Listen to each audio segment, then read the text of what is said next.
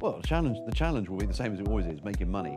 My priority for the brand is to lean into experiential, lean into community engagement so that we are showing up for the community that we've built in really tangible ways and giving them resources and tools and the network to really be the change that they want to be. Probably the big push is into developing a suite of services. At the end of the day, it comes down to change in process and change in people's mindsets. So whether you're moving from one print magazine that folds to a new one, or from one format to a completely new one, I think it's all kind of the same thing. The two big things we'll be concentrating on next year that we're beyond what we're already doing is obviously building the TV show, so that can make some serious money.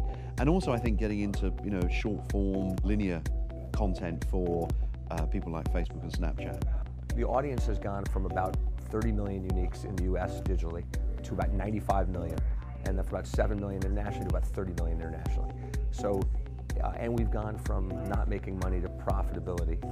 As we look to 2018, our team is really focused on sustained growth and really keeping the momentum going with our audience. And part of that means looking at the formula of how we're delivering content digitally and making sure that we're delivering quality over quantity. The company has basically gone out and said by the year 2020 we have to have 800 million in digital revenue.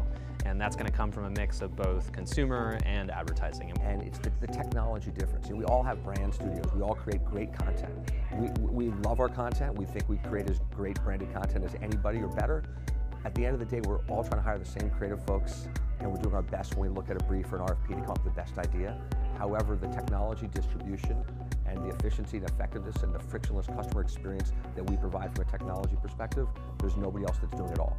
And I think the marketers appreciate that.